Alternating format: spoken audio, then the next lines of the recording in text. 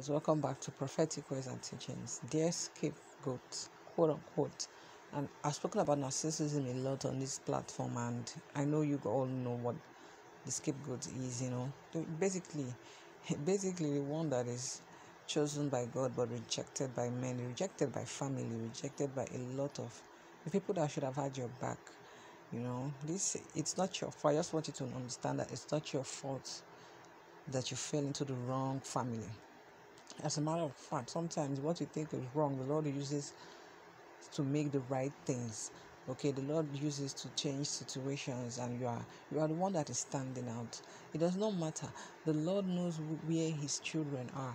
Even though you are in the midst of these lions that wanted to tear you apart, they set you up for failure because they just want to see themselves shine and have all the good things of life, whilst you, the scapegoat, suffer. But what they do not anticipate is the kind of spirits that the Lord would put in you to keep you going, to give you strength to overcome, because He's taking you to a place of breakthrough, just as it was with Joseph. The narcissistic parents, the narcissistic siblings, all of the backstabbing and all of the evil that they surrounded you with, all of the evil that they did to you from when you were a child, it was never your fault. The Lord has a plan for you.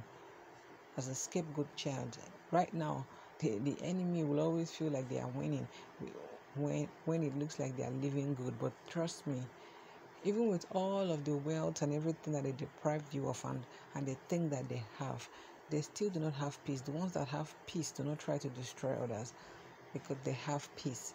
They do not try to scapegoat anyone. They set you aside, and they never genuinely wanted you to progress in life. They never genuinely wanted you to make it, because they just wanted to see themselves having the good things, all the material stuff. They just wanted to see you below them. That is just the pure narcissistic behavior. And trust me, it's not just you. The narcissist is never targeting just one person, so it's really not your fault, okay? And it looks crazy that, oh my God, this is your own parent, this is your own father and mother trying to destroy you.